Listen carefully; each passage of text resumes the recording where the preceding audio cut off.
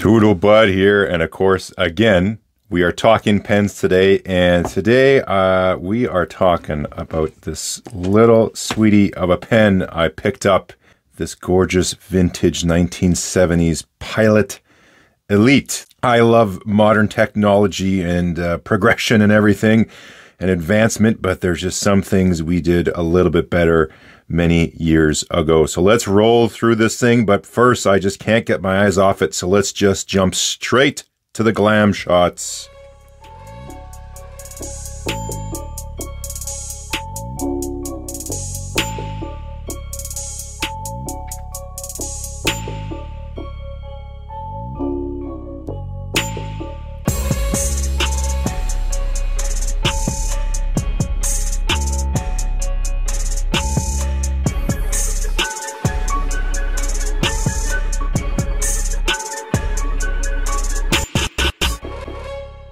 It might only be 18 grams worth of pen, but I tell you, you're not missing out on anything despite it being quite light. So this is the vintage equivalent of a modern day pen. A lot of people will look at, say, the Pilot E95S, especially as a first gold nibbed pen, and I considered one as well, but I didn't like the looks of the modern day one. And till I got my peepers on this thing, and this, not only is it stunning, it's a new old stock, so a never been used pen. As soon as I saw this, it was a no choice but to go ahead and pick one up. And I just got to say, out of the gate here, this is pretty much one of the classiest pens I think I own now. I just love the looks of this pen, so we're going to roll through it, show you what it's all about, do writing samples and some comparisons, so let's get to it. Now, when you consider getting your very first gold nib pen, for a lot of people, it's kind of the same path. Maybe you think about a Lamy 2000, that was mine. There's also the Pilot Custom 74, the Platinum 3776, and there's also this little dude, the modern one, like I said, it's the Pilot E95S. Now, some just go all out, and they just go big, and they might even be their first pen, and they just get a Mont Blanc 149, but that's a kind of a big gamble, so you want to kind of tiptoe into it. So I got my entry gold nib pen, and I moved on. I have gotten other ones since then, and I never really looked back at one of the entry ones. A lot of people mentioned this pen to me, the modern one, and I looked at them, thought they're okay. It's a good deal. It's a good buy. It's a Pilot, a good quality pen, but it just didn't do it for me. Like I said, this was a no choice. I think this is one of the classiest looking pens I own. Starts off quite small. What are we talking about here when it's all collapsed and compact? What are we at? About 118 and change. Diameter's pretty small. This is usually not the type of dimensions I like on a pen for me, especially with my kind of larger mitts. So we got 11 millimeters at the body there. The grip's going to be even lower. The widest part of the body, just 12 and a quarter, right? So fairly small little pen. You uncap so that, you know, the proportions are funny. Huge cap, small body. But then when you post it on there, you actually now have a legit full-size pen. Let's get you a measurement on that. Fully capped, it's about 147 millimeters or so. As a reference, here is the Lamy 2000. So you can see there, just a little bit shorter than the Elite. Section starts off just over 11 millimeters. It tapers down. The most usable part, far you go about 9.5 or so. Here's a close-up of the nib. The vintage one here, as you can see, it is 18 karat. The modern day ones are 14 karat. It's like a semi-hooded nib. Nothing too super flashy with it, but you can see there, Pilot, fine. It's got the 18K 750. And this nib performs exceptionally well. Like, I really enjoy the writing experience with it. This is a cartridge and converter pen. So this is a cool little thing. Here we are, a pen from the 1970s, and here we are with another Pilot, the Pilot Metropolitan. And I didn't have a Pilot Con 40 to fit in here, so I just took the squeezy converter from my Metropolitan and put it into my vintage one. And there's something to be said. I know the proprietary filler systems and cartridges can be a bit of a pain, but if you think from the business perspective, here is a pen from the 1970s, and you can take a cartridge from a brand new model pen, and it fits in the old stuff. So that's, you know, you're controlling your product to make sure old and new still are backwards and forwards compatible, which is pretty darn neat.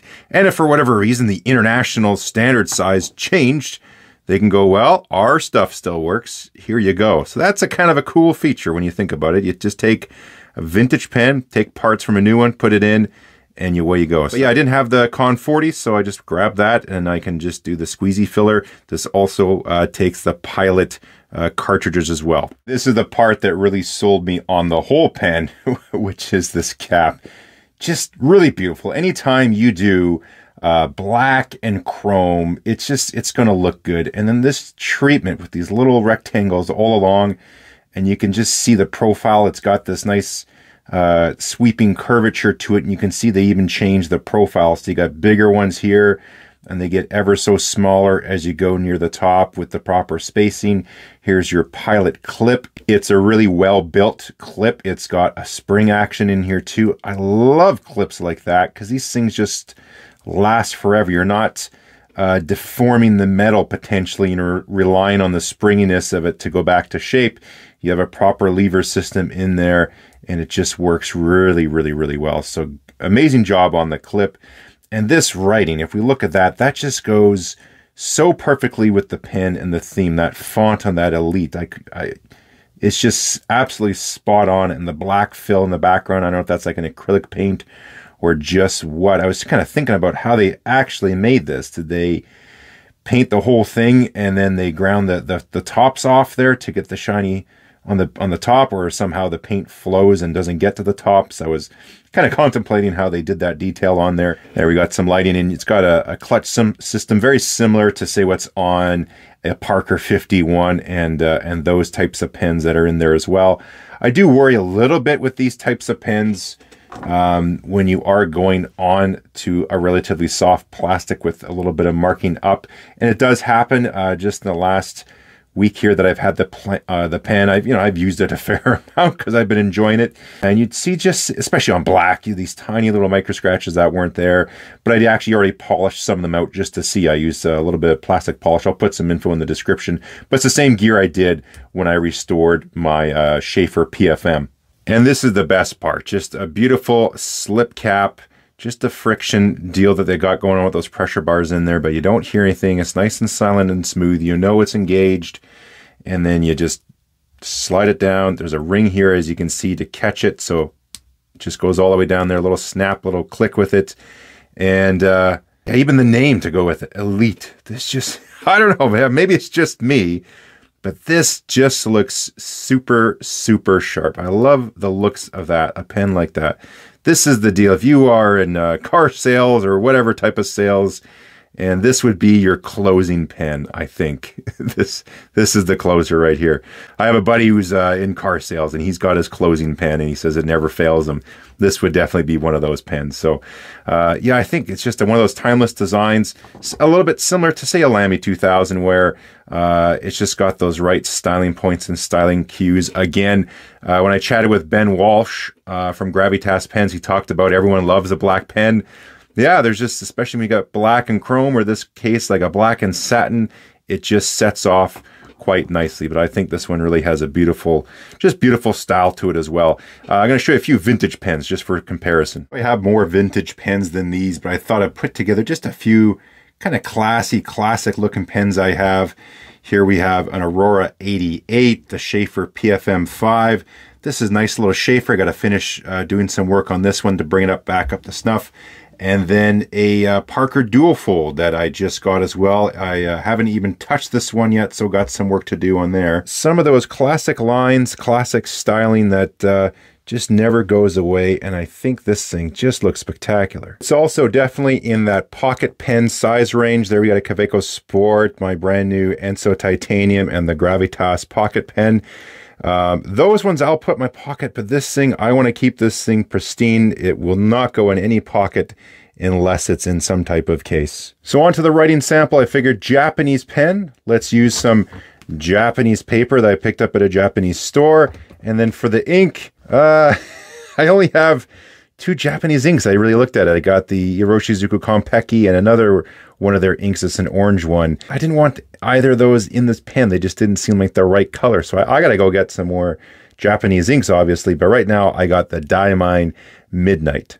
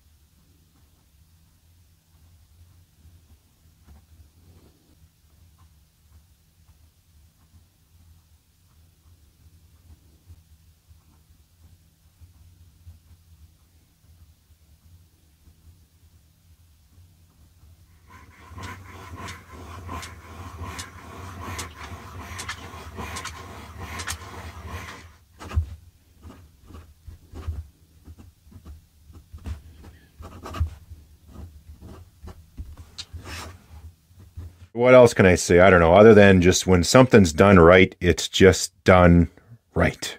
Like, this thing is over 50 years old now, works perfectly, and just looks beautiful. It writes absolutely wonderfully. I was very, very happy with it. The wetness, everything. I didn't have to tune anything. I just put ink in it. Away you go. And it's been flawless. Again, you know, beauty is in the eye of the beholder, but I even showed this to a buddy of mine who's not a pen guy whatsoever, and he just went, wow, that looks nice. So as far as what do I like and don't like about it, obviously, if you haven't caught on, I like everything about the pen. What would I change? I don't know. I think if you changed anything, you would just mess it up. Some of the newer ones, the nib does go further back. You get to see more nib. I know on the new E95S, and I think there was a version of this kind of started in the 80s, a little bit different as well. So, you know, if you like this but want the slightly larger nib, keep your eyes out. I'm going to leave a comment there in the description, some details, who I bought it from. So, you know, I found this on eBay. There's always anxiety and apprehension about what do you get. Is it going to be a good pen? And what they say, this is exactly what they said it was. The price was reasonable, about $120 is the equivalent of what you're going to pay for a new one anyways, or maybe $10 more. So I thought, for the extra $10, let's get the one I really, really want. So pricing was reasonable. Shipping, this thing came super fast. I ordered it. Yes, I had to pay for the shipping. Bit of a pain, but it arrived in, I don't know, maybe 5 days or something like that directly from Japan. So down below, like I said, I'll leave some information, but he mainly focuses on vintage Japanese pens. So pilots and sailors, platinums, and the like. So speaking of likes, give me one of those thumbs up if you could. Leave some comments down below, and subscribes help. Also, check in the description. I kind of working on some affiliate links now. So if you are going to be purchasing some pens, you just use the link, and I make $1 or $2, and it helps kind of support the channel. So that is mucho appreciated. Until then, we'll catch you next time.